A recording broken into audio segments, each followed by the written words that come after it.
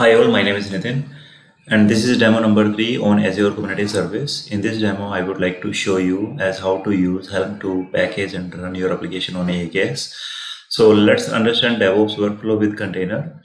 So in this figure, we have Azure repo, we have build CI pipeline, we have release CD, that is continuous delivery or deployment pipeline.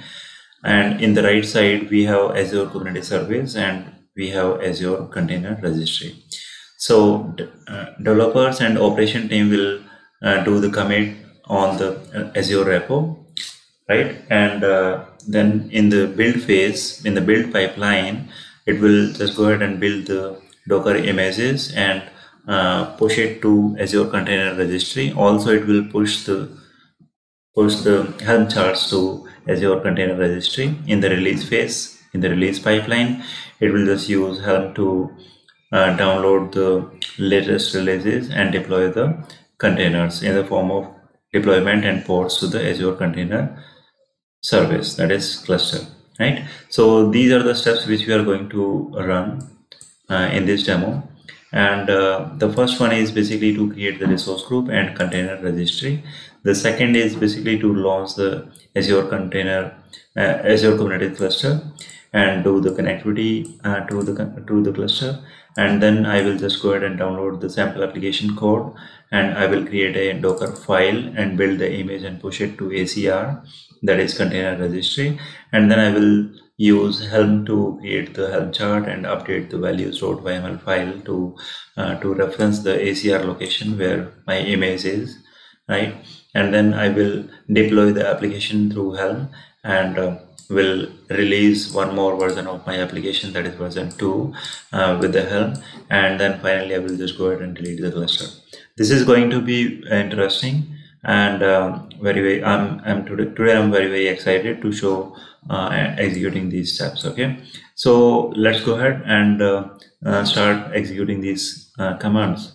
So prerequisite for this is either you have a virtual machine which is running and installed, and you have these packages already installed in Azure CLI, Docker and Helm. And in case you don't want to use VM, then you can always use Azure Cloud Shell to run these steps. Okay, so let's go ahead and create a resource group with this command. This is my virtual machine, so I will run this demo on virtual machine. So AZ group create -name, this is your resource group name in the location East US. Let's go back to the portal first and see how many resources and how many resource group we have currently. So we have only one resource group where my virtual machine is running, right? So let's go ahead and run this command. It will just go and create a resource group named my resource group. Okay, so the next command is to create the container registry within the same resource group which I just created in the last step. Okay, so the command would be ACR create -- resource group, the same resource group, and the name of your container registry. It has to be unique, otherwise your command will fail. So let's make it, give it a name, ACR 2708, today's date, and hit enter. It will just go ahead and create this container registry within this resource group, my resource group. If you just go back to the portal, you should be able to see a resource group, and inside this resource group, if you hit refresh, you should be able to see container registry. So it may take a couple of seconds to reflect over here. Let's wait. Yeah, so Azure Container Registry is reflected and it's there, right? So there is nothing in here, so I do not have any repository as of now. That's fine. Let's go back to the documentation. So now the command, this is the command to launch a AKS cluster. So let's go back to the PuTTY session and run this command. And in this command, let's replace the Azure Container Registry with the actual name which I just created. So 2708. This is the name of my Azure Container Registry, and let's read this command from scratch. So here I'm just mentioning AKS create, so creating the AKS cluster within this resource group. The name of the AKS cluster would be my AKS, the location is East US, and I'm just going to integrate my AKS cluster with Azure Container Registry so that they can communicate to pull the image, right? and push it back to Azure Container Registry, and I'm just gonna generate the SSH keys in case I wanted to connect to agent worker node for troubleshooting purpose. Okay, let's go ahead and run this command. It will take a couple of minutes to launch AKS cluster. I'll just pause the recording here. We'll come back once the cluster is in place. Okay, so it took around 4 to 5 minutes to launch this AKS cluster, and it should be ready by now. And now if you just go back to the portal, you should be able to see all the resources as part of this cluster. Yeah, it's there. So now if you just go back to the resource group, you should be able to see resource groups also therein, right? So the cluster is ready, and now in order to connect to this cluster, you will just download the credentials using this command. So let's run this command, and it will just go ahead and create the context file, right? So now if you run kubectl get nodes, then you should be able to see the agent which are running. Okay, so the cluster is ready now, and now we are gonna download the sample application with this command. So there is a git command which I will use, and I will just clone the sample code with this command. So let's clear the screen, and there is nothing as of now in this current working directory, and run this command. It will go and clone this dev and hyphen spaces. Let's get into this, and my sample code is there in node.js and get it started. Okay, so here is my code, and I do have package.json public directory server.js there, right? So now let's go back to the reference documentation and create now we are to create the Dockerfile. So let's grab this part and create a Dockerfile over here and paste the instructions here, right? So let's understand this Dockerfile. So this is very easy. So we are just pulling node image, that is the latest image from the public, and then it is gonna change the working directory to /web frontend, copying the package.json file which exists locally on my machine to the container, and then it is going to install npm using this command, and then copying everything to the container, exposing the service on port 80, and finally running the service using node server.js command. Okay, let's come out of it, save it and exit, and my Docker file is ready. And now there are two options to build the Docker image. Either you use Docker commands to create the image and push it to container registry, or you will just run a single command. It will do what? It will create the image and will push the image to container registry. Okay, so ACR and 2708, this is the name of my container registry. So ACR build --image, this is the name of your image with tag v1, and the registry I mentioned ACR 2708 file. This is the file, Docker file, which it will refer to create the Docker image, and that is present in my current working directory. Hit enter. It will take a couple of minutes to build and push the image to container registry. I'll just pause the recording here. We'll come back once the image is pushed to container registry. Okay, so I was able to see the image is pushed to container registry, and there are a couple of steps that command performed.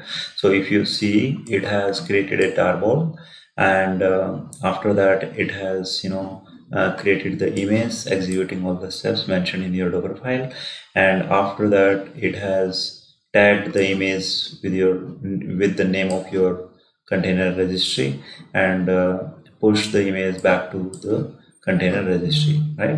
So it is there now, and now let us check on the portal also. If you hit refresh, you should be able to see web frontend there, and now if you click on web frontend repo, then you should be able to see tag v1, right?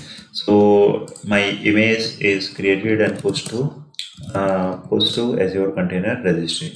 Now the next command is which we are gonna run is helm web front end. Okay, so what this command will do, it will create a sample chart Okay, when you will navigate into this directory, then you will be able to see sample chart in there, right? So let's open this values.yaml file.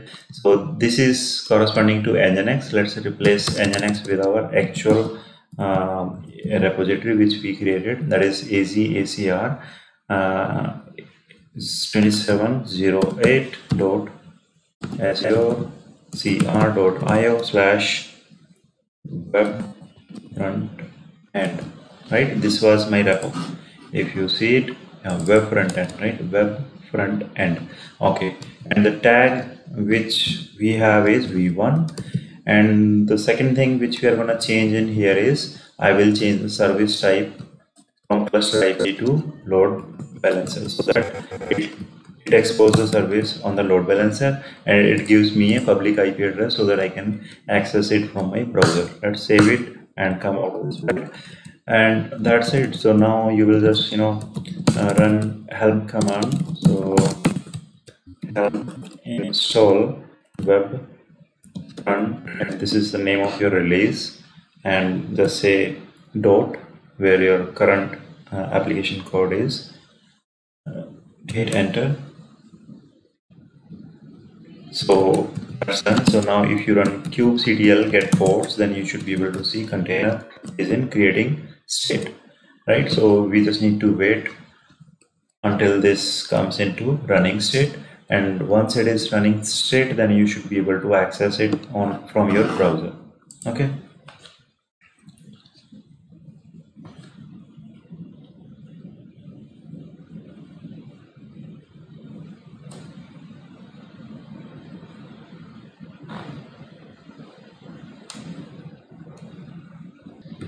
Okay, so pod is showing as running now. Okay, so now if you see this output when I run this helm install front end, then there was one output. If you just run this set of commands, then it will show you the URL which you can just paste into the browser to access the application, right? So you can just grab this from here and go back to your browser, paste it in here. You should be able to see your application, right? Say it again, say it again, say it again. When you click this button, then it will just go ahead and print the message in the left side. That's it, right? So I was able to deploy my application through Helm, and it's all working fine. Now what is next? So now we are gonna change the application code to release the second version of it, and let's go back to the same location where we were earlier, and front end. So there is a file called server.js, and if you see, this is the message which we are able to see in the UI, right? So let's change this so that we can identify the next version of it. And so let's say version 2. This time it should, when I will just push this, when I will just create a new image with this version, and it should display version 2 message over here on the UI, right? So let's do it. So the command to create the image and push it to ACR would be again same. That will be, let's go back and search for the command. Yeah, this is the command. Okay, so this time you're gonna say that this is version 2 of the same image, right? So again, it will take a couple of minutes to create the image. I'm just pausing the recording here. We'll come back once the image is pushed to Azure Container Registry. Okay, so image is pushed to the container registry, and now this is the output which I get. And if you go back to the portal, then hit refresh, you should be able to see version 2 in here, right? So I do have 2 versions of my image, and or you can say a repository in container, right? In registry, Azure Container Registry, that is ACR. Okay, so now go back to the home directory and go back to the front end where my Helm Chart files and directories are. And if you click, if you open values.yaml, and here is the tag, right, which you just need to change. So let's change it to v2, and if you run helm ls command, it is showing you version revision 1 of your application, right? So now I just want to upgrade that to next version. So when I will run this command, it will again go ahead and read this values.yaml file. We'll see the tag v2 over there, and it will redeploy the container with rolling upgrade strategy. Okay, I'll show you. So you will run this command, and once you fire this command and run kubectl get ports, then you should be able to see the new container is being created. And once the new container is created, then the old one will be deleted. Okay, see, the old one is being terminated, right? So it will just follow the rolling upgrade strategy and will upgrade your application to the newer version, right? So now you just go back to the UI and hit enter. You should be able to see version 2 of your application, right? So hit this button. Now this time it is giving you this message, updated message. Okay, so now if you run Helm ls, then you should be able to see revision 2 over here, right? And suppose at any point of time, if you suppose want to roll back to the old version, then this is the command which you can always run: helm rollback, name of your release, and the revision was v1, right? So rollback was a success. And now if you run kubectl get ports -w, then it will just go ahead and launch a new container. And once the new container is up and running, it will just go ahead and delete the older version of container, or you can say port, right? And if you go back to the application from the UI, then you should be seeing the older version of your application, right? So this is how you can do the deployment of your application through Helm, and it is very, very easy. Okay, so that's it for this demo. And finally, I'm just gonna go ahead and delete the resource group. Okay, so it will take a couple of minutes for me to delete the resource group and all the corresponding resources. I'll just wait and watch. Okay, so thank you. This is all for today. Thank you very much.